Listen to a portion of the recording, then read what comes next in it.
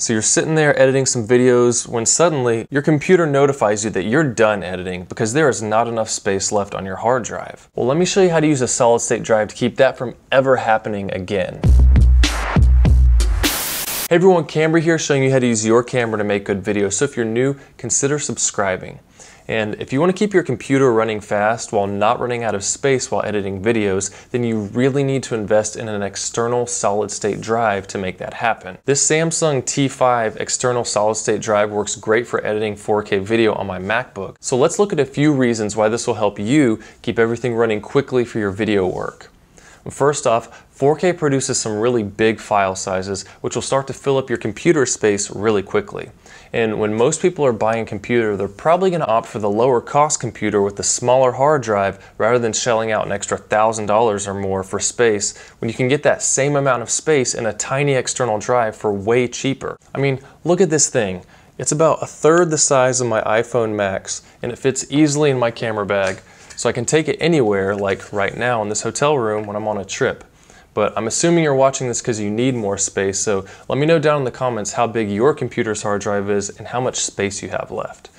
But the thing is, even if you do pay for more space, like I did with this MacBook upgrading to 1 terabyte, that space will still get taken up very quickly by everything else you store on your computer. I ended up buying this about 6 months ago because the project file for my last short film, Bedtime, that I shot all in 4K took up almost 900 gigabytes of space. And I did not have enough room for that to be stored on my computer. But with this 2 terabyte solid state drive, I was able to take the footage anywhere and edit it with no problems. I got the black one, but it also comes in blue, gold, and red, but the 2 terabyte version isn't available in all the colors. So having space on your computer is an obvious benefit, but in order for you to understand its better editing performance, I want to make sure that you know there's a difference between a hard disk drive and a solid state drive.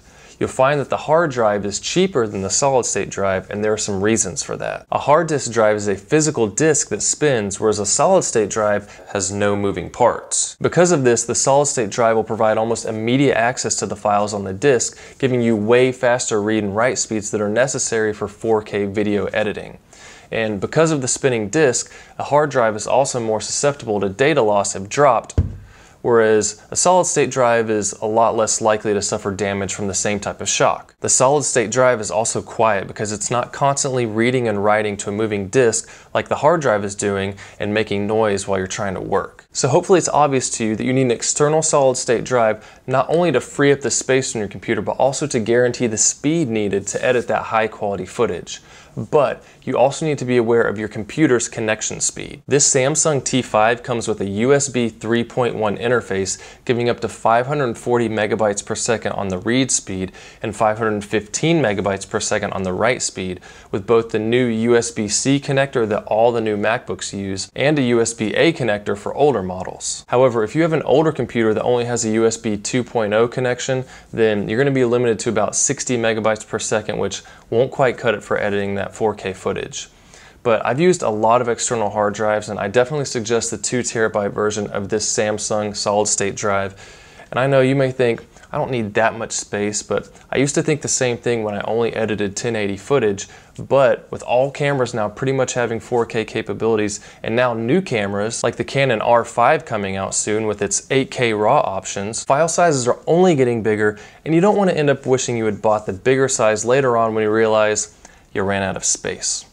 But as always, go ahead and post any questions you have down in the comments. And if you want more help on a personalized level in your filmmaking journey, then go ahead and join my private Facebook group linked below. And if this video was helpful, then please help me out. Leave a like, subscribe if you haven't, and I'll see you soon.